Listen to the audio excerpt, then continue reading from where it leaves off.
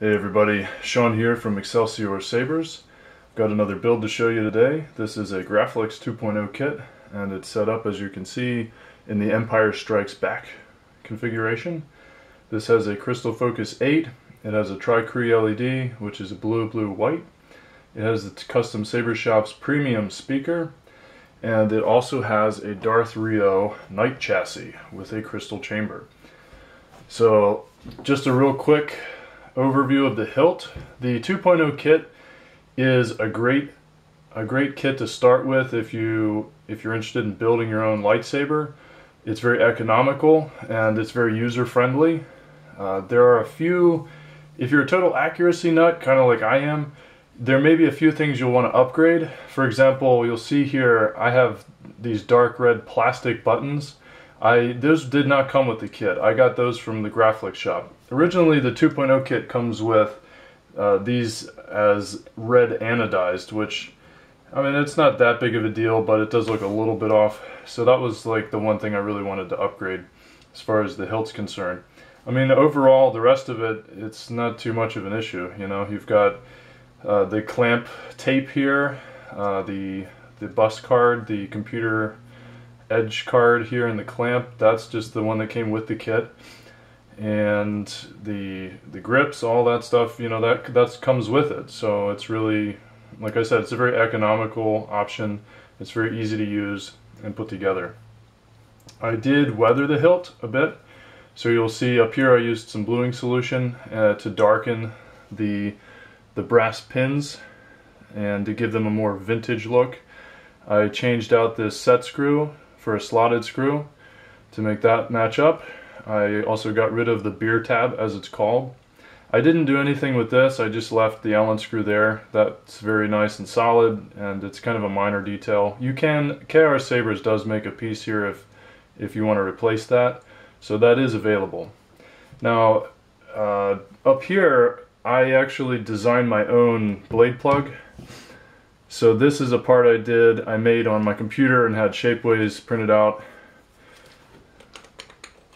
And yeah, here we go. So it's nothing complicated. I just wanted something really simple that would be durable, you know, to hold up. It's very strong, it's tough. I mean, it does flex a bit, but you can apply some pretty solid pressure to it. It's not going to crack. And that's what I needed, because the thumb screw, the blade thumb screw is right here, and this has got to stand up to that over time, being tightened down again and again, which it will. So I had that made. Now I'll open up the hilt here a bit and I'll show you what it looks like inside, and then I'll fire it up for you. Okay, so there's the crystal chamber. So you can see in here, again, this is a Ryo Knight chassis, and this does have a real quartz crystal. I put that inside there, and I did actually modify this chassis a little bit. Originally, these kind of spiral shaped arms that wrap around the whole crystal, they extended all the way up, but I actually cut the top half of those off just because I wanted to expose more of the crystal to make it look a little more open so you could see that better. And I really like the way that looks.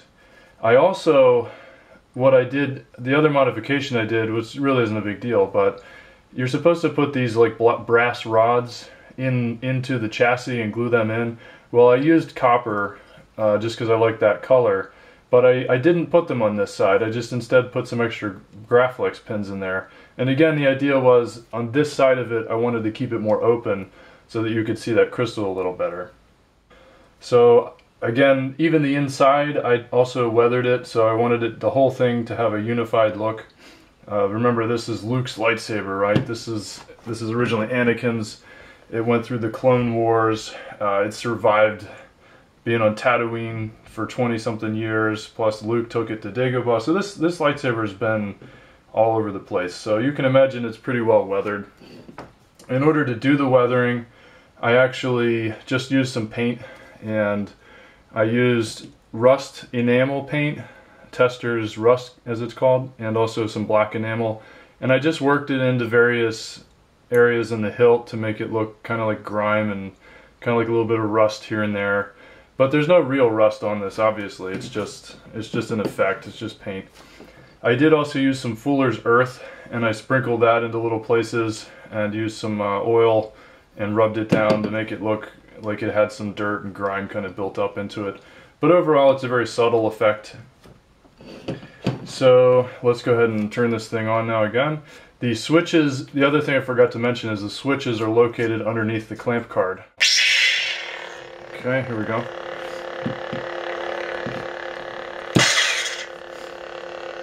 So I'll turn it on for you.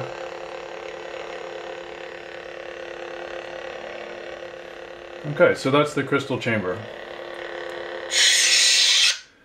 Alright, let's get this thing reassembled. Alright, so let me give you a little bit of a demo. So this font that I'm using is Fates by Mad Cow.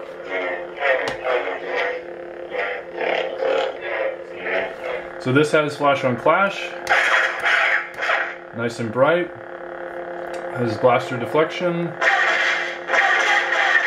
lock up.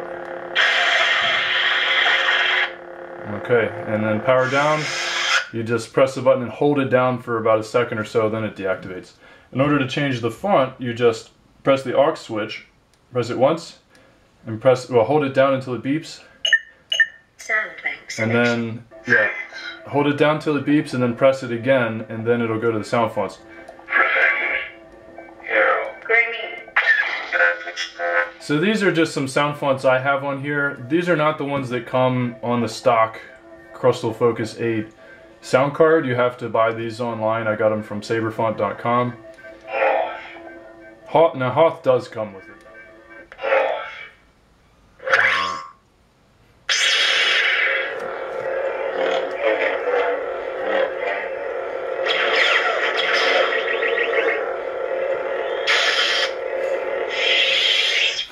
Okay, so that's the Hoth sound font.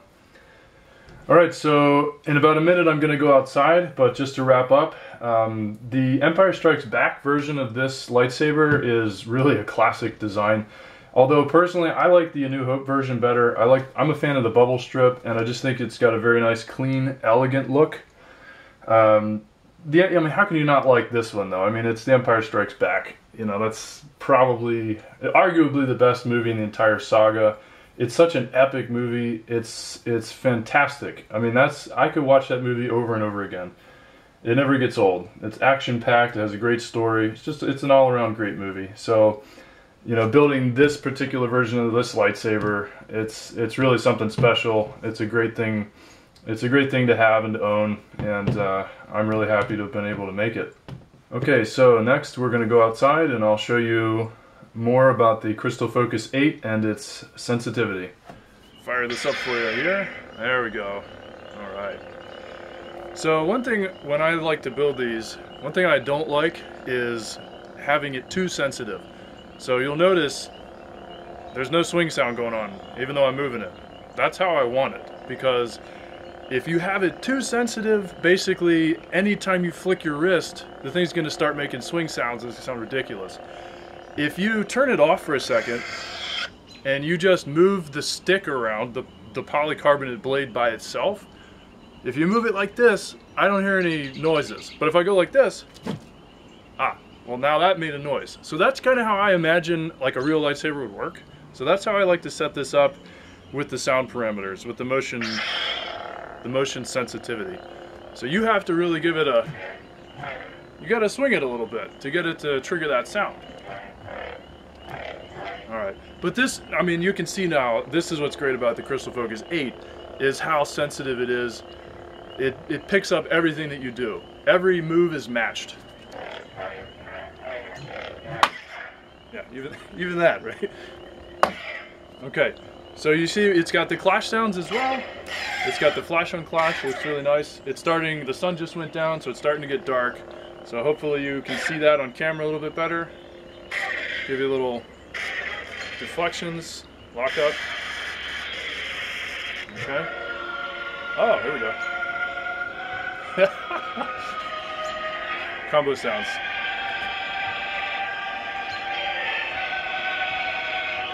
Who doesn't like Duel of the Fates on your lightsaber? This is Fates by Mad Cow, by the way. This is my favorite sound font.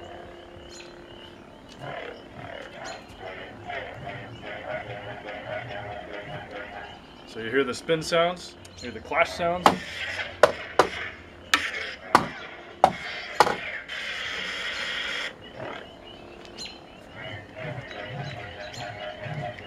Got to do your senseless spin, of course.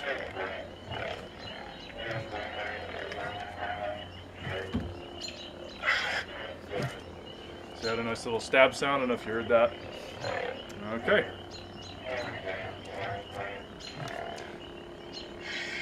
And you know, while I'm here, let me show you some other sound fonts we've got in here.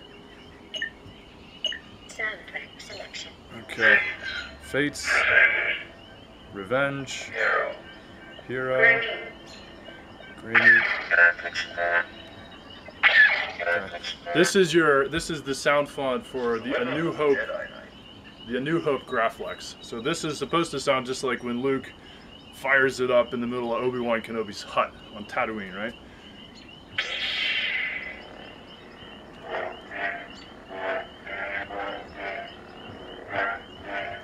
Alright.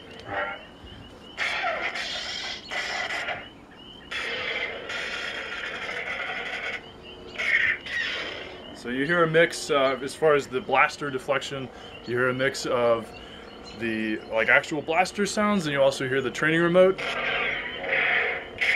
There it is, training remote, right? So this is a really nice font. I think this is by one Sith.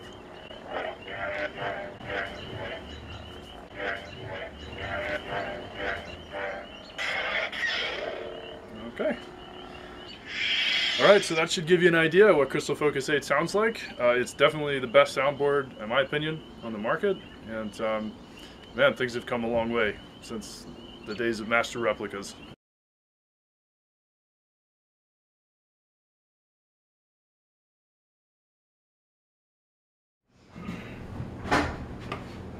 What's this? A lightsaber cheese knife?